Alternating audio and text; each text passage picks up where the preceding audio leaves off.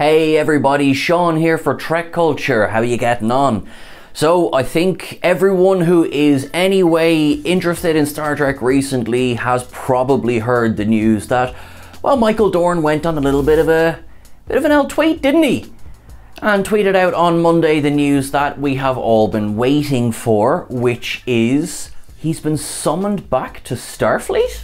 While I wait for my own, I don't know what you call it, coolness to return? Yeah, I think that ship has sailed.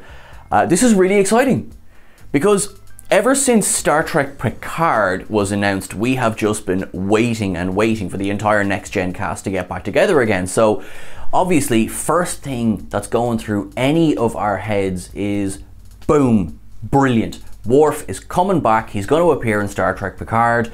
There's going to be some reason why they have to meet up. It's all going to be fine. Or with the announcement that Q is going to be back, maybe there'll be a little bit of a timey-wimey, you know, see Worf earlier on. With that much makeup going on, you can probably get away with that. However, so if you look closely at the tweet, you'll see a few things. One, Starfleet calls. Okay, what's the first thing we do there is we go and check with Paramount. Paramount Plus is basically the home now of all of Star Trek. So we've got all of the original series, Next Gen, DS9, and you've got everything that's upcoming. You have Picard, you have Discovery, Lower Decks, and you will have Prodigy and Strange New Worlds. So first port of call, let's get in touch with them. However, a Paramount Plus representative has confirmed that Michael Dorn's tweet has nothing to do with the Star Trek universe that's going to be airing on Paramount Plus. Now, this is initially absolutely crushing, complete kick in the belly kind of news, because what's the one thing we want? We want to see Worf back with his friends. What are we being told we're now not getting? Worf back with his friends. This makes me sad. Because if you think, Patrick Stewart, when talking about season 2 of Picard, well, we know Guinan's back, we know Q is back, and he also teased a human element that he couldn't elaborate on. Now, between you, me, and the educated wall, the smart money is on LeVar Burton's Geordie LaForge. He was already said to be a huge part of the Romulan relief effort, and we've yet to see him in the show. Therefore, it seems like, in whatever capacity, season 2 might be addressing his part in Picard's storyline. Season 3 of Picard has been confirmed, so does this mean that Michael Dorn might be pushed out to season 3? I'm not letting the dream of seeing them all back together on the bridge of the Enterprise D die. I mean, I don't know how it would happen. Maybe it's an updated photograph, maybe Q puts them in some sort of holodeck situation. Maybe they listen to all of the fan fiction that I've been sending them, and they're like, yeah, we need to do this for Sean, he's earned it. If it's not going to be Paramount Plus, and if it's not going to be in the Star Trek universe, then the next port of call, of course, is there's a movie coming. 2023, Paramount has confirmed that in June there's going to be a new Star Trek film, Star Trek 4. We know it's a J.J. Abrams produced film. Now, we don't necessarily know that that locates it in the Kelvin timeline, but JJ, Kelvin, the pieces fit. Worf could actually appear in that timeline.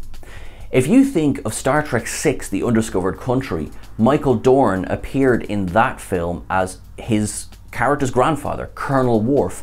He defended McCoy and Kirk at their trial for the assassination of Chancellor Gorkin. So there is absolutely nothing to say that that character doesn't exist in the Kelvin universe as well. And if that's the case, he may interact with or be an integral part of the plot of the upcoming film. Again, we have issues there. So wonderful as it would be to see Dorn back in the Klingon makeup in any capacity, J.J. Abrams is well known for locking secrets up tighter than Rapunzel in a tower. So for Dorn to tweet on Monday, Starfleet calls, I mean, that just does not sound like something that would happen in a JJ produced project. Like, the idea of secrecy is so drilled in. Now, that has backfired. It's definitely not canon. It's not canon. It won't be canon. John Harrison is its... I'm over it.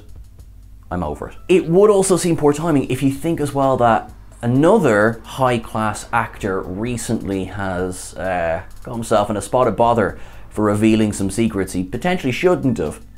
Alfred Molina recently confirmed that he is going to be back in Spider-Man No Way Home.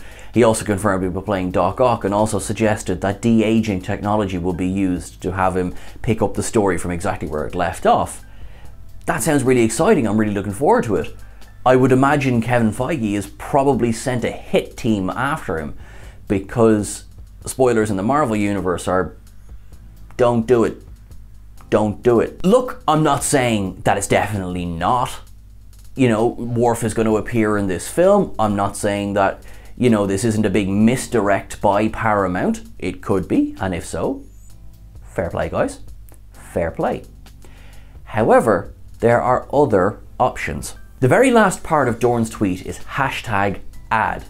Now, that is legally required when you are advertising a promotion. You have to let the audience know that you are related to that. Now, the wording of the tweet doesn't actually seem to allude to any promotion or any, you know, offer that's going on. So what's this in relation to?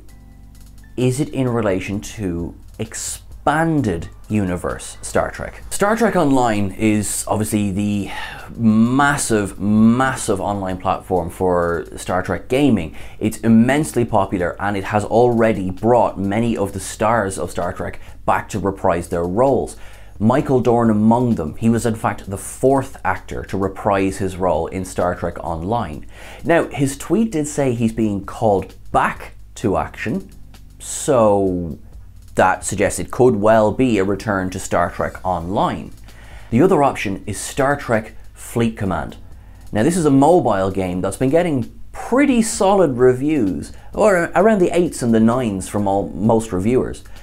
They've already had stars reprise their roles, including Carl Urban, because this game is based in the Kelvin timeline.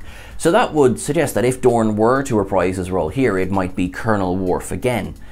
The game has received a little bit of criticism in that you kind of have to pay your way forward, but that's neither here nor there when it comes to getting a star back to reprise the role.